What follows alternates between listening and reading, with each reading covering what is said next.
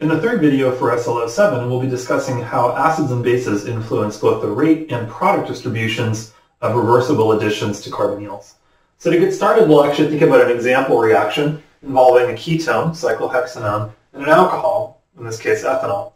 And what we know from the second video in the series, there'll be a reaction where the oxygen acts as a nucleophile, or a nucleophilic site, toward the electrophilic carbonyl, and that will give rise to a hemiacetal product, where the starred carbon here was the electrophilic site. So we're basically able to see the conversion of a carbonyl into what we're going to call hemiacetal. So as you might be able to guess, we have an okay electrophile. Ketones are kind of like in the middle of our series of electrophilic carbonyls, and not a particularly good nucleophile. So one way we could actually make this reaction go faster is by introducing a base. We could use hydroxide, we could use the conjugate base of our solvent / nucleophile. Those things would all work. So this would be an example of base catalysis if we use this compound in catalytic amounts. This reaction would be base catalyzed. And we know that that's going to make the reaction go faster because we'll be using a better nucleophile while we're keeping our electrophile the same. So faster reaction. One thing that's really important to note, and this actually came up quite a bit in the third exam, the presence of a catalyst doesn't change the position of equilibrium. This is a critically important concept for both organic chemistry and biochemistry. So we're not going to change KEQ. We're just going to get to equilibrium faster. So really on its face, base catalysis of hemiacetals or hemiacetal synthesis isn't all that interesting for us. These reactions are not particularly fast without the catalyst, but because these reactions are also usually unfavorable, not that critical for us. On the other hand, we could also think about doing the same kind of a reaction, so using cyclohexanone and ethanol, and instead treating this with some kind of an acid catalyst. So I'll just write this as proton cat, right? So this is our very acidic tabby.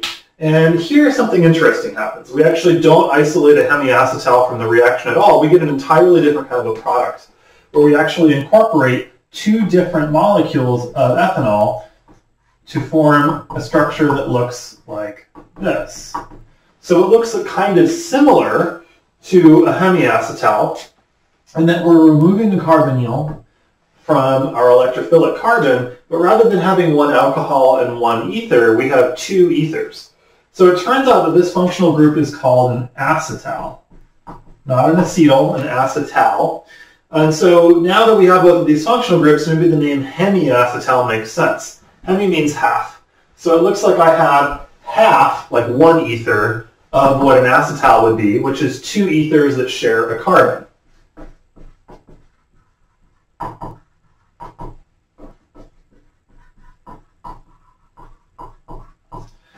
What's surprising to me here is that even though we're doing acid catalysis and we would expect to accelerate the reaction by actually protonating the carbonyl and making it a better electrophile, here we're actually changing what we're actually making in the reaction entirely, which is a little bit unusual.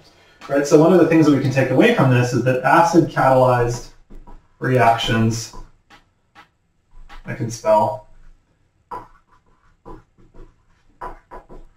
of alcohols and ketones or aldehydes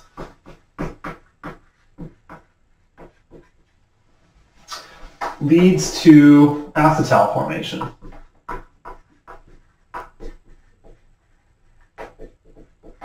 Not a result that we necessarily would have expected. And it's actually kind of unusual generally that the introduction of a catalyst will not only accelerate reactions, but also change the product distribution. So treat this as an exception, not the rule, that catalysts are going to allow us to make different kinds of things. In the next section of this video, what we'll be looking at is both the mechanism of acetal formation, where we'll apply some of the concepts that we've established from earlier in the semester, thinking about how catalysts will make better electrophiles as well as better leaving groups. And also we'll look at some examples of different kinds of acetals and how we can make them, as well as the fact that even though we're running this reaction, we know that there is a side product that's not listed yet, water, and that this reaction, even though it forms acetals instead of hemiacetals, this process is still reversible. So we'll start our next section of the video by looking at the mechanism of acid-catalyzed acetal formation. And we'll use the same example compounds, so cyclohexanone, ethanol, and we'll use H+, although you would imagine if you did this reaction in the lab, there's no bottle of H+ that you can use. You use strong acids like sulfuric acid or HCl, those kinds of compounds. So the way I want to get it started is by thinking about, well, what would the catalyst do? And I know that acid catalysts make better electrophiles generally. So even though either of these oxygens could be protonated, we're actually going to protonate the carbonyl oxygen first, because that's the only thing that's actually productive. Both of those things happen. Sometimes the alcohol gets protonated, but it's reversible. And so we have the situation where the proton that I'm showing here is basically rattling around in multiple equilibria until we get to this point where we protonate a carbonyl. We know that this is going to be a reversible process, and so we end up with still a CO pi bond, but now an oxygen that's missing a lone pair and is positively charged. The ethanol molecule is unchanged. So in this step, what I've done is made a much better electrophile. So this structure, better E+. And now, even though I've got a relatively weak nucleophile like ethanol, we can actually do a nucleophilic addition with the oxygen of the ethanol, break the CO pi bond. That restores neutrality on the oxygen that's positively charged, so this would be a little bit more favorable than in a situation where I was making an O-, so like the uncatalyzed reaction where there was no proton on the oxygen. So this is going to get me to, if I follow my arrows, an alcohol. So this oxygen is now this one. And I've also got this whole unit, this ethanol molecule that's attached now. The proton is still on the alcohol, and that oxygen is now positively charged. So we get to here. This looks a little bit familiar. If you squint at this or you cover the H, this looks a bit like a hemiacetal. And so you can imagine that one of the possibilities here is that this proton just comes off. So this is a protonated hemiacetal. The hemiacetal does form to some extent, but we're trying to rationalize where we actually get an acetal from. And one of the things that we would observe when we think about the acetal structure is that this carbon here that was a part of the carbonyl needs to have another ether group. So one possibility is that I remove this proton and add an ethyl group, which I'm not exactly sure how that's going to work. The other possibility is that I could try to think about breaking the CO single bond, and that would allow me to actually introduce another OET group onto this carbon. So both of those are general ways that we could end up with the acetal structure. So aside from this proton dissociating to give me the hemiacetal, the other thing that could happen is that this proton could actually be transferred to the other oxygen of the structure. So if we show this as an intramolecular proton transfer, we end up with a structure that looks like this. So it looks like we have a protonated alcohol on the structure here. And so from this point, we now have a good leaving group.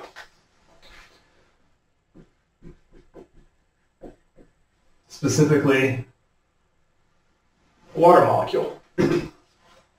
If we treat this as a good enough leaving group to just purely dissociate, which I'll show, the CO bond will break, the oxygen will gain electrons to become neutral, and that should actually give us a carbocation.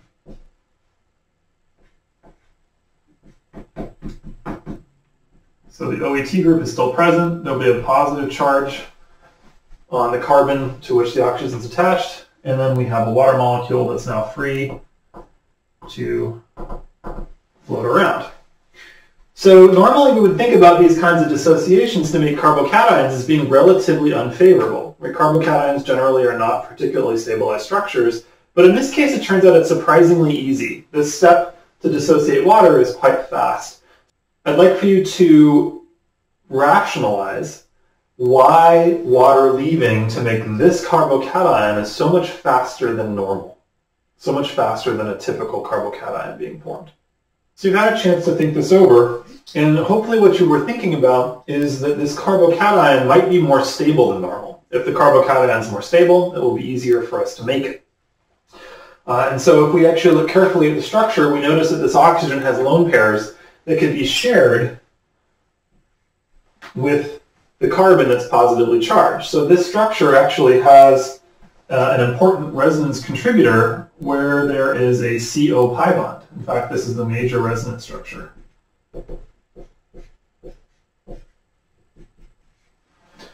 So we have a resonance stabilized carbocation.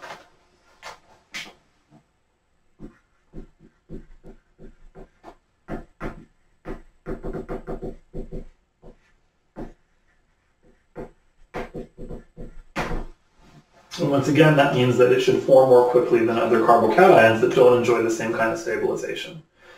So once we get to this carbocation, we know we've got a very good electrophile. With water present, which could actually associate to the carbon, that's going to give us the reverse reaction. But if we're running this reaction where we have ethanol present, then there'll be also additional ethanol molecules. So the other possibility here is that another molecule of ethanol can associate to this carbocation. So that will give me a new CO bond. And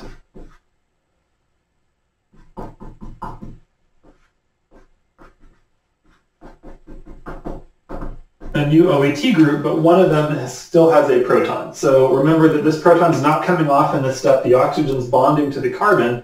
That's now going to give rise to a highly acidic proton, where if it dissociates, I'm not paying such a huge energetic tax.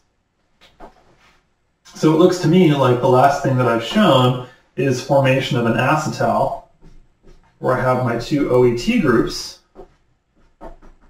and a proton, which is good because we're proposing that this reaction is acid-catalyzed. I should get a proton back at some point. So we regenerate a proton. So catalytic. Excellent. Here's our acetal. And we can see that along the way we made water, so that's in the middle of the mechanism. So our products would be both the acetal and water, and this required some kind of a ketone, or this also works in the exact same fashion with aldehydes, and also two different molecules of the ethanol. Right, because we're going to incorporate two different equivalents of this ethanol into the final product. Since we've established the mechanism of acetal formation under acidic conditions, we can also start to make predictions about what kinds of products will form if we actually treat aldehydes or ketones, like we saw in the previous example, with alcohols and some source of an acid, usually a fairly strong acid, so in this case sulfuric acid. And we note that, like, if the sulfuric acid weren't there, we might expect to see the formation of a hemiacetal, which we've talked about in previous videos. But this information that we actually have an acid present tells us that we're making an acetal. So acid indicates acetal formation in the presence of alcohols.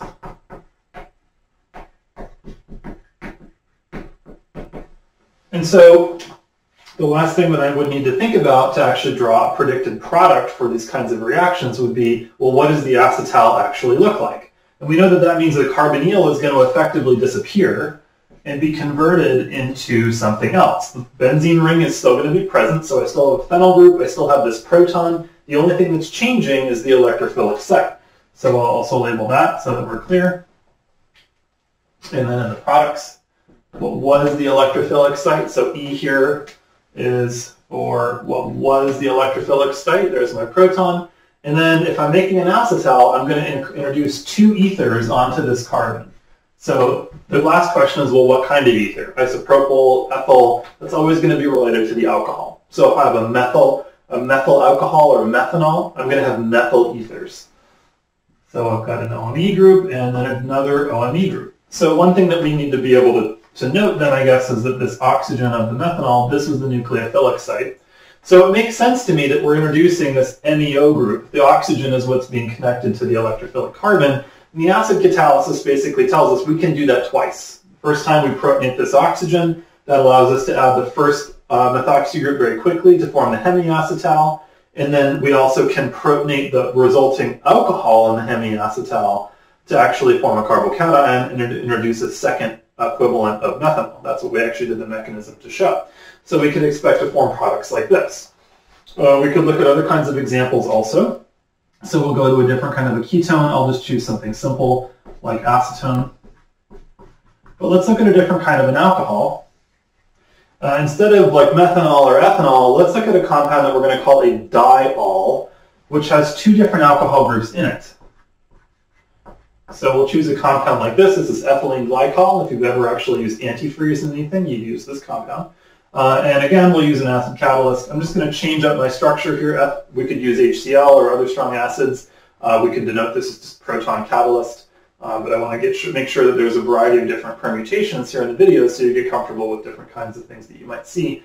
And so in this case, again, we can approach this in the same way. We see that there's an acid. We see that there's alcohol groups. So we're thinking, okay, some kind of an acetal. We can identify electrophilic sites as well as nucleophilic sites. But now with a diol, there's actually two nucleophilic sites. So if we think about this from a mechanistic perspective, we know the first thing that happens is it will form an OC bond between the nucleophilic site and the electrophilic site. Our methyl groups are going to stay the same. So I can start to sketch a structure out. And then I need to think about, well, what else would happen. So once I form a hemiacetal where I've made this new CO bond, I know that I'm going to actually be able to protonate the resulting alcohol on the electrophilic carbon. And then I can actually attach the other OH group to the same carbon. So both of these oxygens end up bonded to this carbon. We end up with a structure that actually has a new ring in it. Looks a little bit like a person, right? Some eyeballs, maybe I could give it a little hair. Very nice, right? If you like punk, you know, this looks like Milo from The Descendants. So we call these cyclic acetals.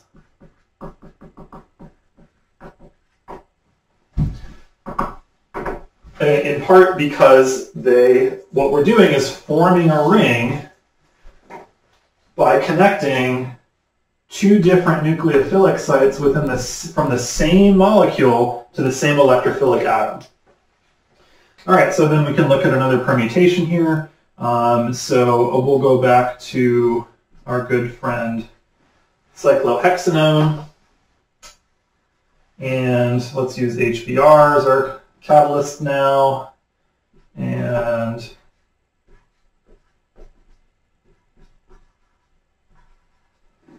a compound called neopentyl glycol. So again, it has some OH groups here. Two of them in the same structure. So now that we've seen this pattern in a couple of different cases, what I'd like for you to do is predict the structure of the product that will form, or the organic product that will form, when these compounds interact with cyclohexanone. So go ahead and pause your video and predict the structure of the product for this bottom reaction. So you've got a chance to actually predict the product here. We want to approach this in the same way we had in other cases involving acetals. We know that there's an acid, so we've got an acetal. And then we're going to start finding our sites. So we've got an electrophilic site here in the ketone, and then we've got a nucleophilic site. But I need to be careful. I'm also going to have a second nucleophilic site in the same structure, and that tells me something about the fact that I'm forming a cyclic acetal.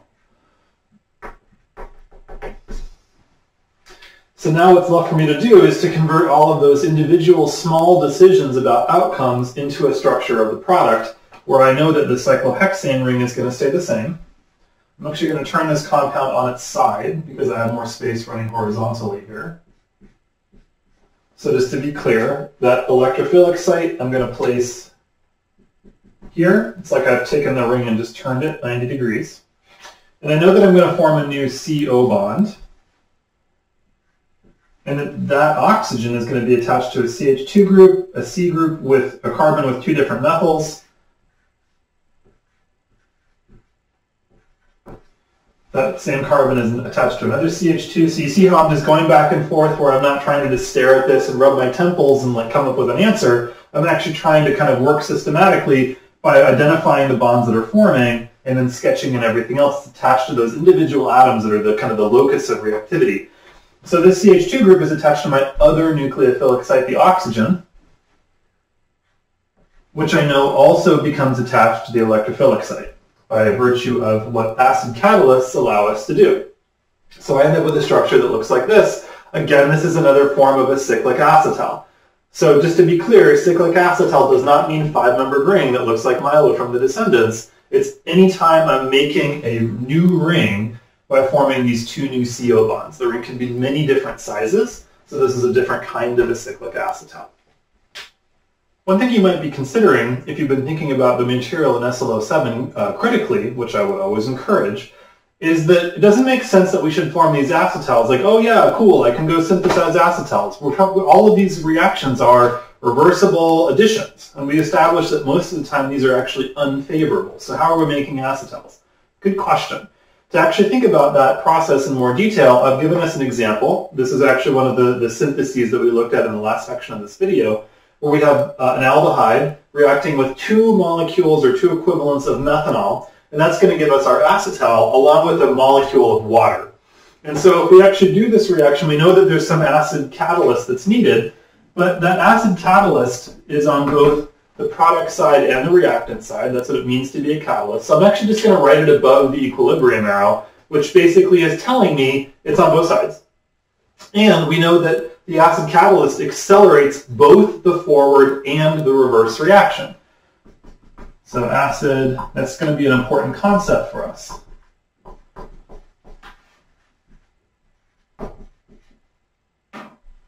We'll give it the present tense.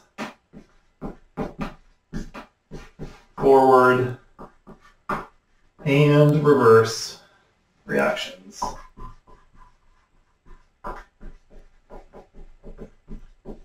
It doesn't change the position of equilibrium at all. So how is it that I'm actually going to make an acetal? If I look at these structures, I don't really know what the KEQ values are going to be, but like what I saw from previous videos is that like aldehydes tend to, unless they're weird like chloral, they don't really tend to form hydrates in very large quantities. So we would need to think about it for whatever reason we wanted the acetal, how could we actually overcome the intrinsic placement of equilibrium here? And we know we've only got one tool in our tool belt ever to do this. That's to use Le Chatelier's principle. We need to actually drive or push this reaction to the product side. So we're going to use Le Chatelier's principle to drive reaction in whatever direction we want to go.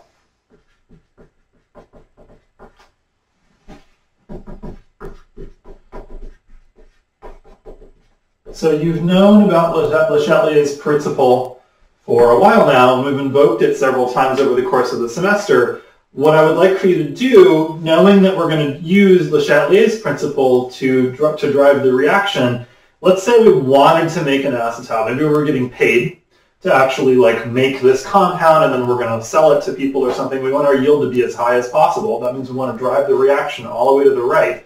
I want you to propose two methods, right? Two methods where you could use Le Chatelier's principle to do that. So go ahead and pause your video, come up with your two methods for driving the reaction to the right.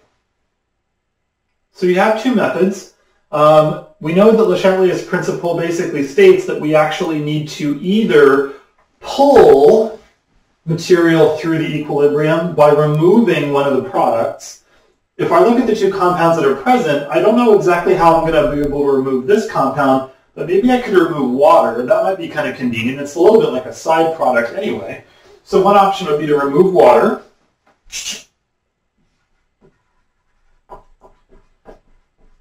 There are a few ways to do this. If you think about when you work in an organic lab, you remove water from organic solvents at the very end of extractions. You use drying agents, and it turns out that those actually work to absorb water as it's forming in these kinds of reactions.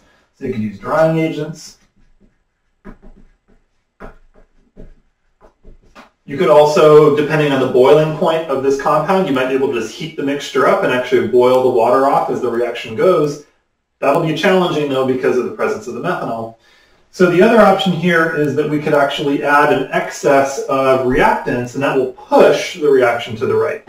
So again, if I'm thinking about what's more likely to be my limiting reagent, this compound, maybe, I guess, probably limiting reagent. It seems more complicated than methanol.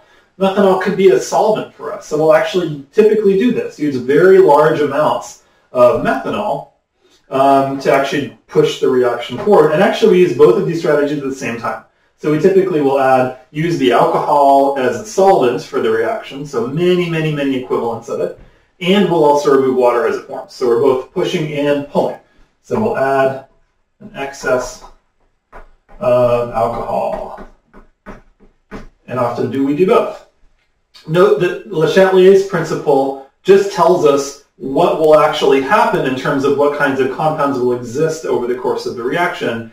It doesn't tell us about rate. So we're doing two different things here. We're accelerating both forward and backward reactions with the catalyst, and then we're actually using Le Chatelier's principle to select what we want to isolate at the end, whether we mostly want product or reactant.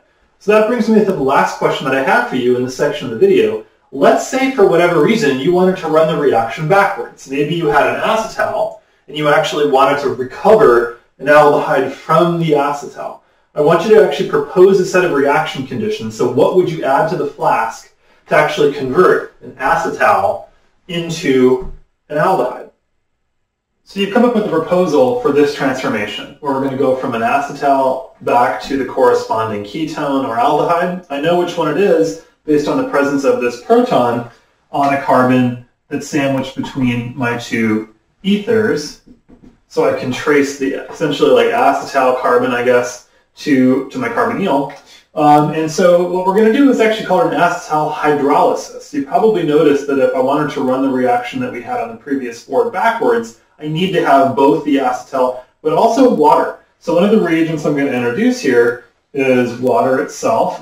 Probably I'll want to use a large amount of this. I still have this problem where I need to use Le Chatelier's principle to drive a reaction one direction or the other. And so this water molecule ends up being split apart into a bunch of different pieces. The oxygen from the water ends up being incorporated into the aldehyde, and the two methoxy groups end up turning into methanol molecules, but with the protons that they're getting from water.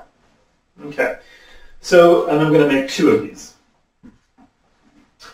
The other thing that I needed to deal with is rate. So it's not enough just to have the two reagents that I need to drive the reaction backwards or to hydrolyze the acetal, or to use a bunch of water to use Le Chatelier's principle to drive the reaction that way. I still need an acid catalyst. I need to make this reaction have a reasonable rate, especially now that if I look at this structure as written, I don't see any electrophilic sites. I need to protonate one of these oxygens in order to actually start the process of protonate the oxygen, make the good leaving group, have it leave, make the carbocation, and then water can get involved.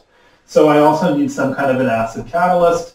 For this, I'm going to leave it generic, right? Again, you could choose sulfuric acid, HCl, HBr, whatever, right? But you definitely need a strong acid for this. So let's look at a couple of examples of acetal hydrolysis. You've got one here now. We could also look at ketones. So we could look at maybe the ethyl acetal of cyclopentanone and react these with both water and an acid catalyst. And so again, what I'm going to think about is tracing the carbon that I'm calling the acetal carbon. Here I've got two different CC bonds from that point, so I know I must be generating a ketone. Still going to have the 5-membered ring. And in the place where these two OET groups were placed, I'll end up with a carbonyl. So that's essentially the transformation. Typically when we run these reactions, we're interested in isolating the carbonyl piece, although that's not universally true. So it's, I guess, of a little bit lesser importance to write out the alcohol products as well. So finally, we could look at a case where we actually take a cyclic acetal and do the same kind of reaction. So we'll use this particular one. Reagents don't change here. I need water, and I need a lot of it, and I'm going to need an acid catalyst. and I'll play the same game. So I'm looking for the acetal carbon. It's here. Note that this carbon has a proton. It was implied, but I'll draw it in. So that means I know that I'm making an aldehyde, and I'm making an aldehyde at this carbon. That means the benzene ring is not changing, the chlorine is not changing, and then all of this stuff, so oxygen, carbon, carbon, carbon, oxygen, all of that is coming off of the molecule. So I can go ahead and draw the structure that I've essentially decided on, like so. It's not a great H, make it a little clearer. We'll want to trace that acetal carbon back to the carbonyl. That looks good. And then finally, in this case, just to be clear, we're going to end up with a single molecule of alcohol, but it'll be a diol, right? So we're going to break both this CO and that CO bond and make a diol with a 3-carbon spacer. So we'll end up with a structure like that. So these are some examples of acetal hydrolysis reactions. You can see they look exactly like acetal formation, but run in reverse, because that's exactly what they are. There's no strong thermodynamic preference for one side or the other, and so depending on what you're trying to accomplish, you'll use Le Chatelier's principle to drive these reactions either toward hydrolysis or toward acetal formation itself. So this concludes our video about acetals. In the next video, we'll be looking at a wrinkle that's substantially similar but involves nitrogen nucleophiles instead of alcohols.